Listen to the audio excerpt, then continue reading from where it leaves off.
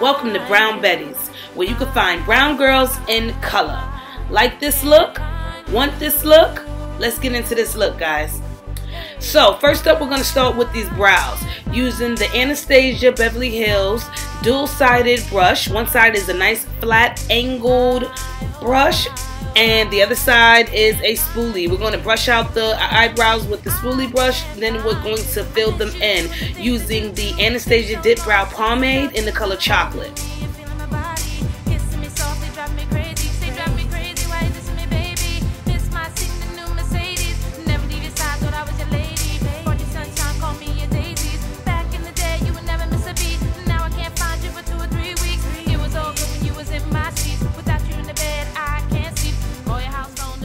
Moving on, now I'm going to conceal the eyebrows with some MAC Pro Longwear concealer in the color NC45.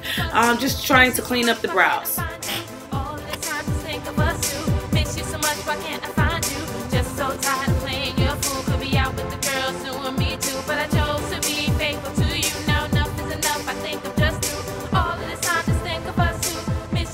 I'm going to be priming the eyes with the Too Faced Shadow Insurance.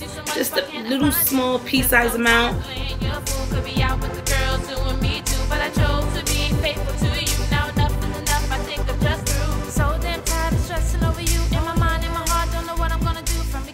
For a base, I'll be using the MAC Paint Stick in the color Pure White.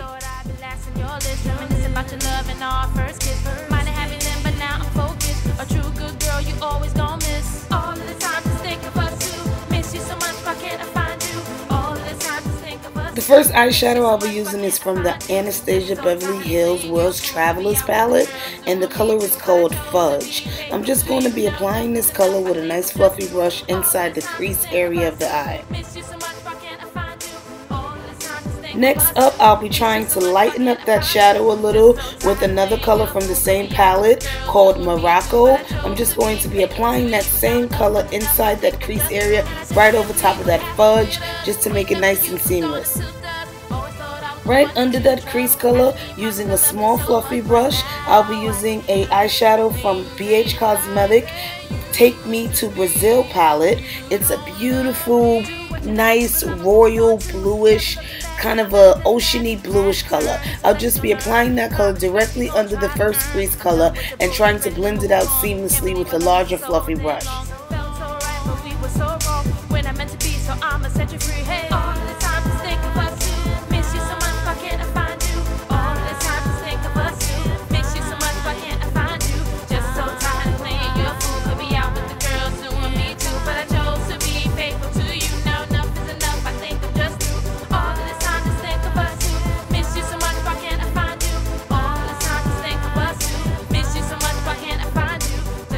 In the same palette, I'll be applying a bright matte purple to the entire eyelid with a nice flat brush. I'm applying that, packing that color onto the eyelid.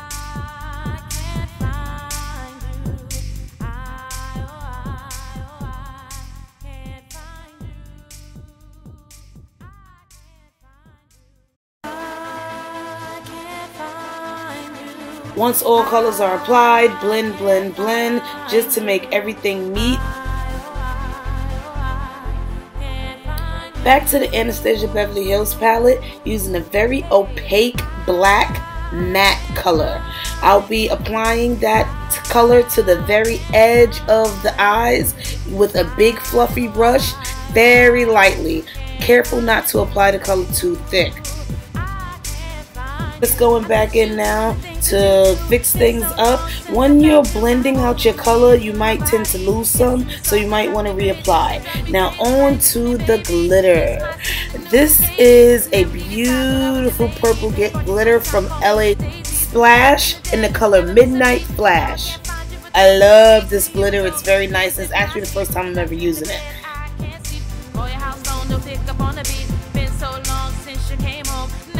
I'll be applying the glitter using my mixing medium from MAC.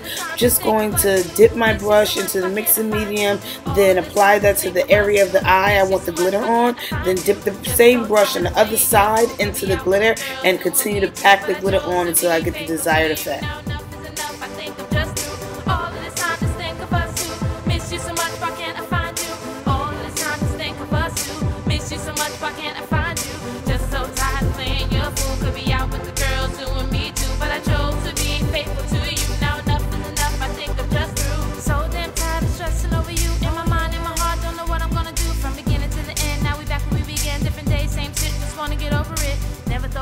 Now using a navy purplish color from the BH Cosmetic palette, I'll be taking a pencil brush and lining the bottom lash line.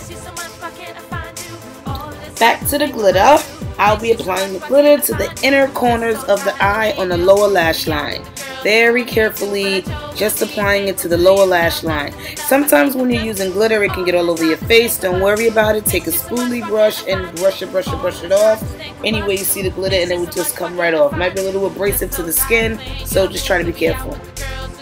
I'll be lining the eyes with the L'Oreal Liquid Mascara. First we're going to start with a nice tight line close to the lash line, and then we're going to thicken that line up and wing it out.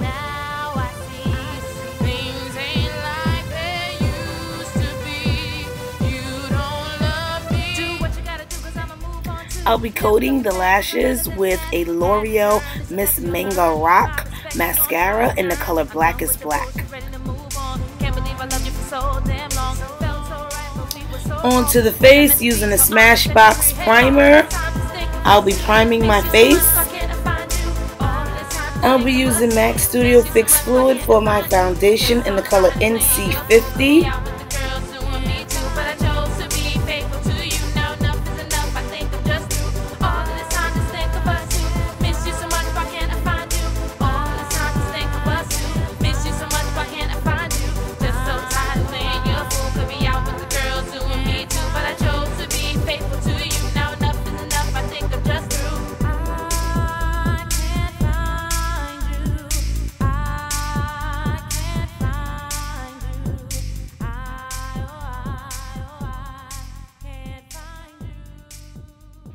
Using the L.A Girl Concealer in the color Fawn, I'll just be doing a very light conceal under the eye and adding a little bit of light to the forehead and as well as the bridge of the nose. Blending that out with a regular triangle sponge.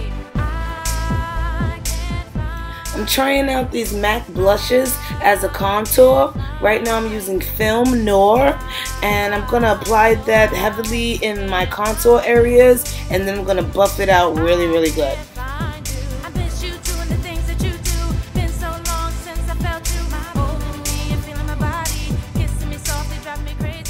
To set the face and begin the blending process, I'll be using my MAC SkinFinish in the color Dark. Notice I'm really only applying dark to the center of my face. It's one of the lighter SkinFinish powders. To blend out the edge of my face, I'll be using the MAC SkinFinish in the color Dark Deepest, and that's going to bring everything together. I'm using a MAC blush in the color Raisin. I'll be highlighting above the lip area with the MAC Prep and Prime pen in the color Peach Lustre and blending that out with the sponge wedge. For the lips, I'm going to start out with a MAC lipstick in the color Cyber. Cyber is a very rich, deep, dark, blacky purple. Now I'm going to take my MAC paint stick in the color Pure White and apply that to the center of the lips to create a nice ombre effect.